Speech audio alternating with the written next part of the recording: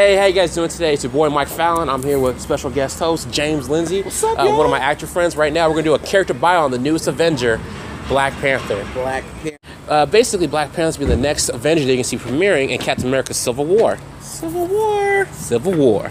And so we're gonna do like a quick little character breakdown of who he is, what he can do, and give you a brief idea of what to expect when you watch the new Captain America movie.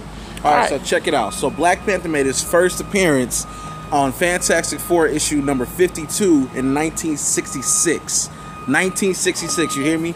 And then also, he was the first black superhero. Gotta remember that he was the first black superhero, period. Before Falcon, before Storm. And the title of his name, so Black Panther, he's got to earn it because it can go to anybody in his family. So they have like a competition. Whoever wins that competition gets to become the Black Panther. Oh yeah. So basically, when it comes to that, so either the uncle, the son, nephew, doesn't matter. Even sometimes a female could be the Black Panther. Females? Yeah, it's happened with his own sister. The Black Pantheress. Pantheress. That's it. Is that wrong? Basically, I mean, yeah. It is called the Black Panther, but you know, because she put hands on people, bro. She be beating people up. Yeah, man. The Black Panther. And so basically, a couple little other tidbits about the Black Panther's backstory. About 3,000 years ago in human time, a meteorite fell to Earth, which is what vibranium comes from. Vibranium is the metal found in the Marvel universe, which Captain America's shield's made of. So when you see Black Panther in the film, he'll have a skin-tight suit basically, but it's gonna have vibranium. They all do. They all got skin-tight suits. Yeah, but you know what I mean, we can't wear skin-tight suits. So the society will judge us. I know. It's whatever. It's all right. We're big and beautiful. It doesn't matter. Continue. BBW. So what's gonna happen is, with the vibranium inside his suit, basically he could see magic through his lenses. And so basically his suit's just as advanced as Iron Man's, but it's more efficient in the sense of he doesn't have to have that bulky metal around his body. He can fight. Metal. I mean, you already seen from the trailer, you see that he can outrun Captain America. He dropkicked Winter Soldier in the face. He can outrun Captain America? Yeah, bro. That was what happened. It was in the trailer. You know us black people can run. Yeah, especially when it's super powered. And then one of the other in the comics is that there's a type of leaf that got mutated when the vibranium came to Earth. And it's in the shape of a heart. And so when you eat it, it basically, it's like the very first version of the superhero serum. Superhero serum. So basically he can do everything Captain America because he's not a superhuman per se, but he's like right at the edge because of that plant. So stuff of that nature, when it comes to the plant, gives him that type of advantage over Captain America. Nice. And so since every son and father can be passed down the name of the Black Panther, his grandfather during the time of World War II actually beat Steve Rogers in a fist fight while he was fully powered. Steve Rogers loses. Steve Rogers loses. Bang. And plus, James is going to read off what other skills he has that don't even include his superhuman abilities, or semi-superhuman abilities. So dude is a hunter, he's a king, he's a politician, he's a scientist, a gymnast, and a martial artist. Boom. So dude know the Bruce Lee. So Black Panther has even been said to have been equal to Batman's level, because during a crossover between... He got a black suit. Basically. There was a crossover in the 90s between Marvel and DC, and what happened was Steve Rogers and Batman fought each other, and they tied. Nice. Because they said they could not beat each other. When in the comics, Black Panther's grandfather could beat Captain America, so if you want to go by statistics, and since that can't be seen as canon, the Black Panther family are the best fighters on Earth. Nice. I'm just saying, you guys. All right, so when it comes to all his weaponry and arsenal, basically everything he has is fused with vibranium.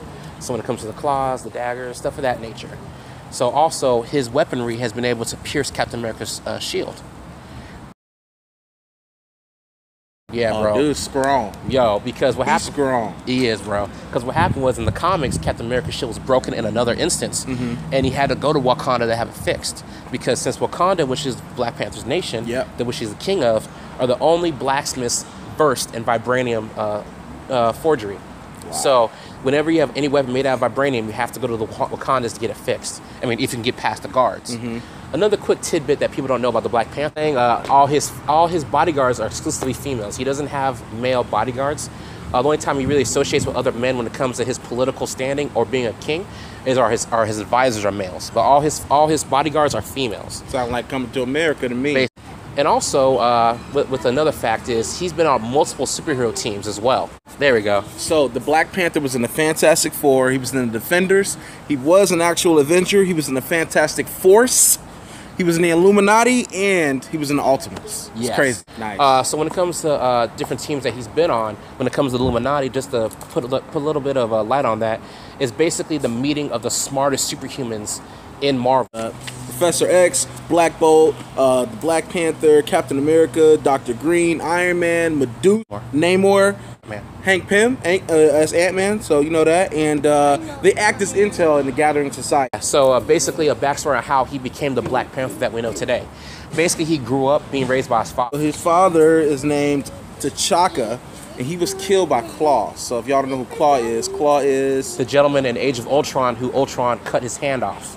So now you know. So that's probably where you got the claw from then. Yeah, because what happens is that in the comics, instead of Ultron doing it, T'Chaka takes his arm because he's assassinated by Claw. Nice. T'Chaka didn't win, obviously, and so since T'Challa was the next in line, he fought and gained the name of Black Panther. Nice. His mother, Niamey, she died in child labor, and then after that, his dad did remarry, but his wife was kidnapped. So damn, he has the worst luck. Yo. Yeah, T'Chaka is not worst luck. He is not a ladies' man. So basically, that's the info on his lineage and growing up. And so the thing about Wakanda is that it's the most advanced country in all of Marvel. So from the last 3,000 years, they're the most technologically advanced because when the meteorite crashed on Earth, the vibranium meteorite, it also crashed in some variations with an alien ship. So all the Wakandans took that and became the most advanced country. So basically, they have the smartest doctors, smartest mathematicians, instructors, everything. So they're like the top of the line. And so, top of the line. So that's why during slavery, the Wakandans were never brought over to America as slaves because they was too ready. Yeah, because when the invaders, like the slavers, came, they had literally weaponized cannons that were mixed with alien technology during the 1600s. So, what's a rifle in the 1600s going to do against an alien cannon? For real. So basically, it's dangerous. People have lost their lives trying to get into Wakanda. One person to survive coming out of it was Claw, and that's about it. And he lost an arm. Yeah. So, I mean, he's the king of the most advanced country in Marvel, one of the best fighters, arguably in comics, period, since his grandfather was able to take out Captain America, and he's the grandson of that gentleman. So, if they were to go at it, I mean, there've been comics where he even put hands on the Silver Surfer, which is crazy. I mean, he's a beast. Yo. I mean, people, they had their views on it because they said Silver Surfer let him hit him, but still, you put hands on the Silver Surfer, you get a golden star in my butt. Yeah, for real. One out of Silver Star. Yeah, well, stupid, bro. I just caught that right now. So that's some just background on the Black Panther. What to expect when you see him in the next upcoming Captain America Civil War movie. So my name is Mike Fallon. I'm here with James Lindsay. He's an actor. You can call me Jay. Call him Jay. And so be on the lookout for other character bios. It's the first one we ever did, and I think it went pretty well. It went real good. All right, so we'll now we'll be doing it again. Oh yeah, right now I'm gonna put James' Twitter, Instagram panhandle, so you guys can follow him, see what he's up to with his ventures. Check me out. This is my panhandle, everything. Okay, I'll put the Snapchat there too. This is all my social network information. I'd appreciate the follow, support, like, and share. And if you want to see more characters with bios talked about on my channel, let's leave a comment on who you want to see me talk about next. And me and James get back together. I might get other co-hosts as well. And we'll do character bios for you guys, all right? There you go. Hey, Take care. Come here, buddy. Come here, Jay. Come on, Jay. Come on, get in here. Jay. If y'all was wondering why I keep looking off to the side, because I had to try to watch this little guy. This is my son. Oh, yeah. He's ugly, right? Are you ugly? At least you got self-esteem. He's a comic book geek in training. Thanks for watching, you guys. Hope you guys subscribe, and I'll see you guys next time.